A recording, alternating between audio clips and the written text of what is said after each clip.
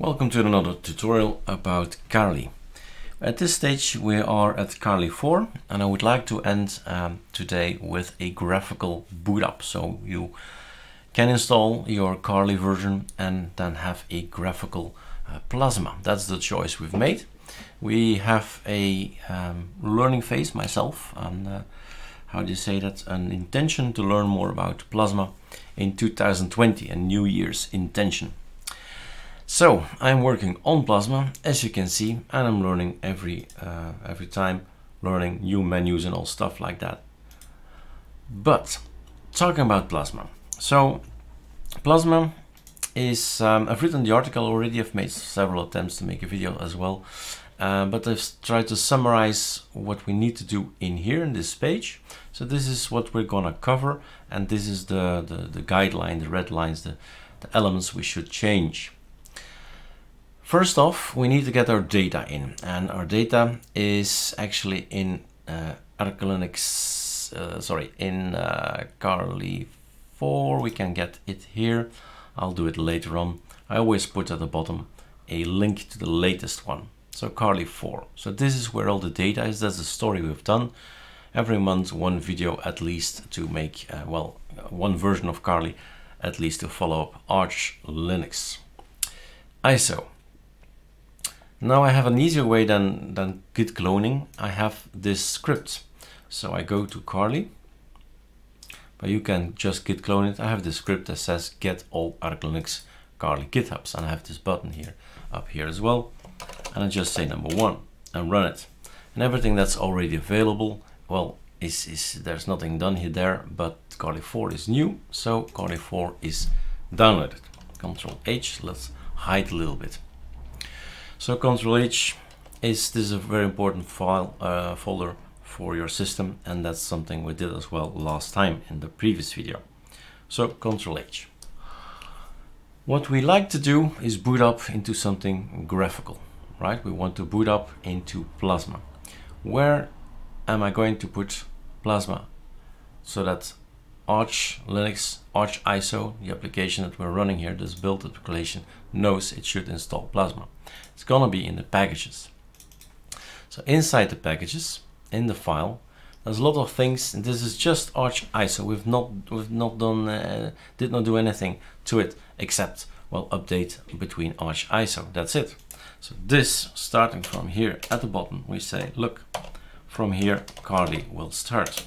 So a hashtag means it won't bother about it. We can type anything. That's for comments. What we want to install is plasma, right? And in this case, plasma meta. So let's see if we can open it up again. So probably go back. So this is the article we're gonna follow. So packages x86-64, meaning we're not doing 32 bits, we're doing only 64 bits. Every package on one line, hashtag in front of it, and packages from AOR are not accepted unless you build them yourself and put it on a repo. Installing plasma is also explained here in the Arch Wiki. There's no knowledge, all the knowledge is available. Just check it out, read it, and it says here plasma meta package. I'm choosing this one. It's gonna install as well sddm and sddm mck, which we'll need later on. So that's a good thing for me. How do we install it? Well, sudo pacman -s, you know, but in an ArcISO procedure, we'll just put the name in here. That's it, plasma meta. Now, that's one thing, but we have also something called a cheat sheet on ArcoLinux, and check out our cheat sheet is here. Now I've already downloaded it, so it must be in my downloads. And we have here this cheat sheet. I zoomed in a little bit. So plasma. So let's make it bigger. Carli is now becoming a Carli plasma, right? But you can deviate from it. Why not? So simple as it, as just taking some packages. We're going to take plasma and plasma meta in my case. I'm also going to take package kit qt5. Where are you? I'm going to take package kit qt5, qta applications meta. and I'll have my system up and running in no time. So if you say, no, I'm gonna make myself a Carli cinnamon, then you just read another line. I say, okay, cinnamon means I need to install this one and that one and that one. These guys are from AOR, so it's gonna be a little bit tricky, I think. But basically cinnamon, right? And the same goes for all the rest. So it's online, it's on the wiki, it's on the cheat sheet, and there we are. We are making a new ISO. So the Plasma Meta package. Let's move you over here. That's done. If you want to have Dolphin and Console and stuff like that, you need to have this package, applications meta. So it's actually kind of, well, needed. No terminal, no file manager, not easy to work. This one is interesting and a must know if you want to use later on Discover. So I've made some explanations, some links in here. So go and have a read what's Discover. And then last but not least, we can also add SDM. And I say can, because of the fact that I'm using Plasma Meta, I'm actually also installing SDM and also installing SDM KCM. KCM, I think it is called. Let me check. We can check in here. Let's both check. So SDM, so somewhere down here is the applications meta, and then control find sddm and go up. SDM KCM. You see the configure module for SDM. Check. But these guys are actually not necessary. Not necessary because they are in here. So they will be installed anyway. But just for educational purposes, I do think it's important to know that we're not installing LightDM, as in ArcoLinux 15 desktops are now with LightDM. So it's a choice. And the choice is yours, and it's explained as well in here, the display manager. I put somewhere a link to the other display managers as well. Must be somewhere else, graphical environment. Well, we'll maybe see it later, but it's simple, just Arch Wiki and then display manager. Then you know what possibility you have. LightDM is here, SDDM is here, GDM maybe you know that as well, GNOME, and so on. Lots of choices. Okay, so first is tell Arch ISO, go get me a desktop. That's this, that's phase one. Go get me a desktop. Fine. Educational wise, we add this line, but it's not necessary, and KCM will be installed as well, so we should not mention it really, but I put in here as well, package builders do change sometimes the dependencies. If ArcoLinux says Plasma Meta will not contain SDM anymore, well, it will not work. You're missing a Lego piece, right? So you need to add it really then, for sure. Okay, so this is gonna go on our system. Then we need to tell the system to boot up not in a black thing. We've booted up always until now in something black. This is the second step. Customize a root fs to say boot me graphical. So first of all, we're gonna save this. That's one thing. We're going to the Arch ISO root file system in the root, in the customize Arch root file system sh. This thing says go boot up in something black, right? And it should be changed from multi-user to something graphical. That's it. Now ArcoLinux knows, or Arch ISO, both of them, they know, fine, let's boot up something graphical, but you need to tell them what something graphical is. And then we go to, let's move you over here, my friends, come on. to the SDM, okay, and we need to enable you. Install, blah, blah, blah, that's fine. Install is great. We're going to use that later on, so that's good. That's here. I always seem to skip it. Here it is, loading the display manager. Here it is. This is what should trigger your brain to say, I should enable SDM service. Okay, which means I should enable and then sddm service. Now we shouldn't actually be typing service again, educational. So if you don't type service behind it, well, systemctl will consider, will say as default it's meant to be service. There are other things you can put behind, like socket and stuff like that. But basically, we've all our packages, we are booting up graphical, and we're telling SDM go kick off and load up. So that's good. We're just at this point in time we'll boot up graphically, but still not finished. We are working with SDDM. If it's LightDM, you do something else, but with SDDM, we follow the advice of the Arch Wiki, and they say here SDDM supports automatic login through its configuration file, because that's what I want to have. I want to boot up and immediately I'm on Plasma, and later on a nice pop-up for Calamaris, click, click, click, click, installed, right? That's the thing in our head. So we need to do this, and I've summarized it here again.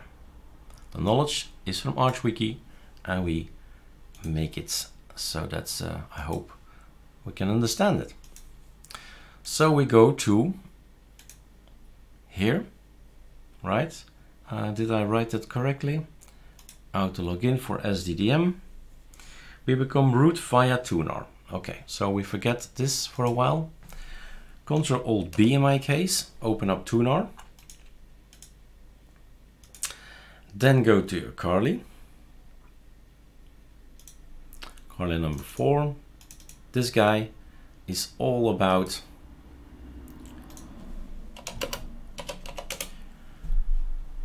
this is at this point still Eric, but if you go inside, it will become at some point root, and then we can't do anything anymore. So that's okay. In this setup, it's not actually needed to go inside because I haven't built it yet. It's coming from the GitHub. But once we start building, then everything becomes from root. So at this point in time, Eric, you don't need to do it, but remember guys, if you say, hey, can't open it with tunar, and then become boss of the system there. So I can keep in Dolphin for this time because it came from GitHub, right? etc, and then I need to create a folder. Fine, they say create a new folder, sddm.conf.d. Check. Inside here I'm gonna make a file. Text file is better. It's called autologin.conf. Enter. And now we can just copy paste, and let's talk about the content. So copy pasting from over here in here. Relogin means if you log out, you immediately log back in. So if you don't want that, you set it to false. So we can log out and then just wait there and then log in to, for instance, another desktop. User, we're gonna give the user that's going to boot up in our system, our live USB system, we're gonna call him live user. I've decided that it's the same name as on ArcoLinux, so no errors made there. And then the session is going to be Plasma. And this is also important, I'm going to choose for a better theme, so when I want to log out and log in, it's a nice theme and I actually can log out and log in. Okay, so that's changed and chosen. So that was step, what was it? I did not quite number it, but step 1, well, it's 1 and then 2. auto login is 3. And we need to customize, well, if you create a user, then we should actually also, well, if we're using live user in sddm, we need to create the user as well. So back to root, customize AI root, create user. And in here, we're gonna copy paste over the user add. Now, I must admit, and that's the fun, that's the only reason, well, not the only, but the reason why I do it, is that I can learn.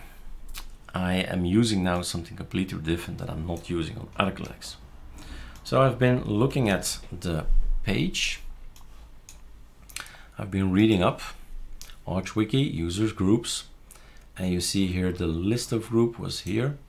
I was looking at all these groups. I said, okay, I'm gonna decide to take ADM because it gives us full read access to journal. Okay, sounds good. And I've decided to take some of them. This I needed at some point in time for my Bluetooth headset, right? So wheel is surely important, but some of these things are not interesting, but some of them are. These are not used, so no, not interesting to put the user, except this one. I've created that one, unused by default, can be used, for example, for granting access to Network Manager. And well, we are using Network Manager, so I've installed it nevertheless, even though it says here unused. But that's the point. I want to learn, I want to experiment, and we are using these guys. That's for now, and maybe for if you want to read a little bit better, we can call this groups Carli, and then we're gonna give this thing like so, and put this guy over here. That's, I think, a little bit better to read. Of course, use the proper, I don't think we should do that, like so. No dashes, that's better. The colors will tell you that it's gonna work. So, groups Carli, I'm gonna use these guys. It may change over time. That's the point.